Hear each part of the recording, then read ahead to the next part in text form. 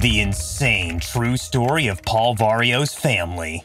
Organized crime has always been mysterious and interesting, and its people are often the focus of books, movies, and urban tales. Paul Frank Paulie Vario was one of these notable persons. He was a well-known American gangster and the leader of the notorious Vario Crew for the Lucchese crime family. Paul Vario's life and crimes were nothing short of amazing, but this feared crime boss also had a family that was caught up in the web of his illegal activities. In today's video, let's delve into the insane true story of Paul Vario's family, exploring the rise of power, their criminal enterprises, and the factors that ultimately led to their downfall. Paul Frank Paulie Vario was a prominent figure in the American criminal underworld, known for his affiliation with the notorious Lucchese crime family. Born on July 10, 1914, in New York, Vario rose to power as the leader of the infamous Vario Crew, cementing his influence for nearly 3 decades.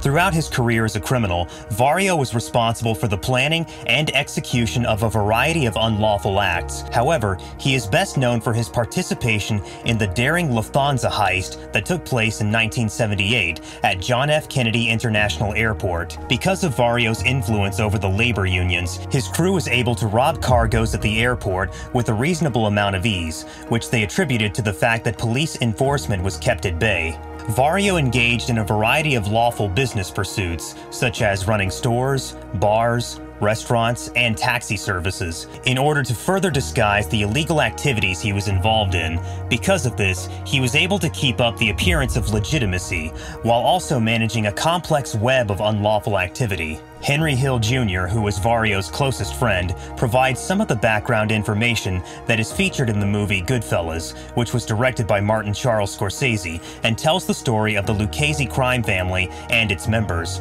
The movie also features some of the criminal activities that Vario was involved in during his lifetime. The reputation that was attributable to Vario was not limited to his affiliation with the Lucchese crime family. Rather, it was due to the fact that he was in command of the notorious Vario Crew for an incredible stretch of nearly 30 years. His standing as a strong figure within the criminal underworld was cemented as a result of his election to this leadership post. His direction was responsible for the Vario Crew's participation in a wide variety of unlawful endeavors, which included everything from armed robberies to underground gambling operations. During these 3 decades of power, Vario's influence and reputation expanded, and as a result, he became a person who was feared and revered by both allies and foes alike. It is a testament to his cunning and strategic abilities that he has been able to negotiate the perilous environment of organized crime while eluding law enforcement and still keep his position as leader for such a significant amount of time. The fact that Vario has been in command for such a long time reflects not only his leadership skills, but also the devotion and confidence that his crew members have in him.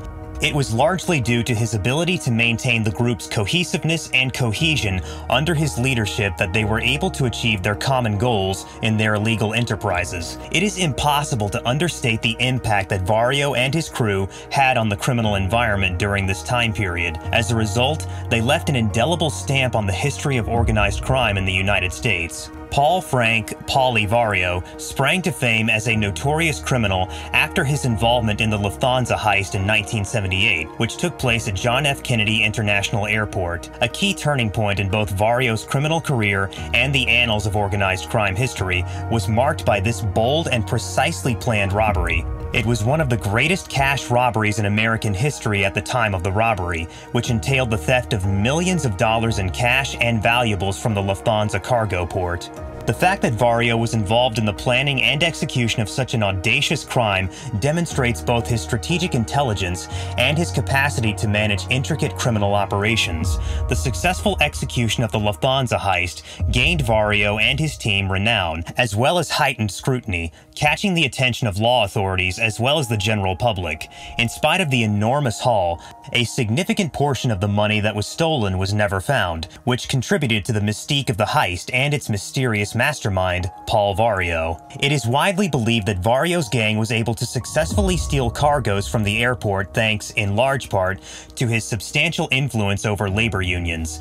This influence provided them with a one-of-a-kind advantage, as well as a level of protection that made it possible for their illegal actions to continue virtually unnoticed. Because Vario was able to exert influence over key union members, he was able to assure that airport personnel would either ignore illegal activities that were taking place, or even actively participate in the facilitation of heists. The operation of the airport, particularly the handling of cargo and logistics, was greatly aided by the contributions of the various labor unions. Because Vario was in control of these unions, he was able to manage timetables, deflect attention away from illegal actions, and prevent any needless intrusion from the police. This agreement enshrouded the Vario crew in a cloak of immunity, protecting them from the scrutiny of law enforcement and enabling them to carry on their illicit activities with a certain degree of freedom from legal repercussions. The fact that Vario was able to use his influence over labor unions demonstrates the connectivity between organized crime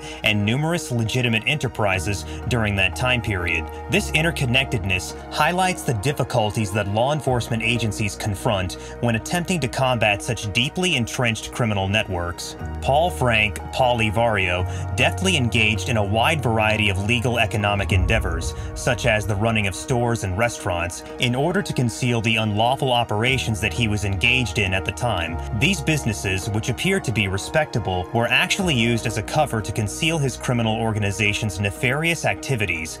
Vario was able to successfully conceal his genuine goals from both law enforcement and the general public by intertwining actions that were lawful and those that were illicit. Running what would appear to be completely legitimate enterprises served as a cover for the huge quantities of money that were obtained through illegal means. It enabled Vario to clean money obtained illegally by making it appear as though the money came from genuine revenues made by his legal businesses. He was able to avoid suspicion and scrutiny from the relevant authorities by using this method of laundering money, which provided an additional layer of protection for his illegal actions. Additionally, the legitimate businesses were used as gathering places and centers for criminal collaborators.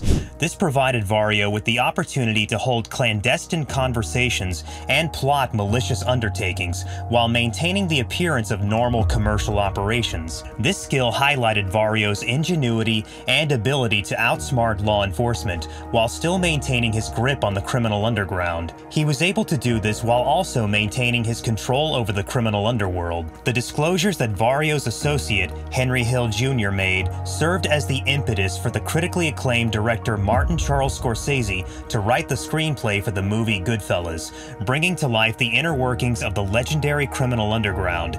The movie offered a fascinating cinematic representation of the Lucchese crime family and its network of collaborators. Henry Hill Jr., a former associate of the Vario Crew who later became an informant, provided cops with extensive information regarding the criminal activities, alliances, and personalities that are associated with the Lucchese crime family. His eyewitness story provided readers with a view into the high-stakes world of organized crime, and audiences were captivated by its gritty and realistic representation of the underworld.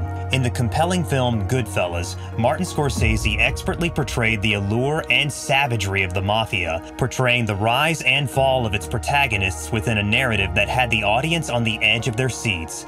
The film was met with universal praise for its storytelling, direction, and performances. It immortalized the criminal history of Paul Vario and his cohorts, leaving an indelible stamp on the field of crime cinema. That's all for the video. We will be right back. Don't forget to hit the like button and subscribe to our channel. Thanks for watching.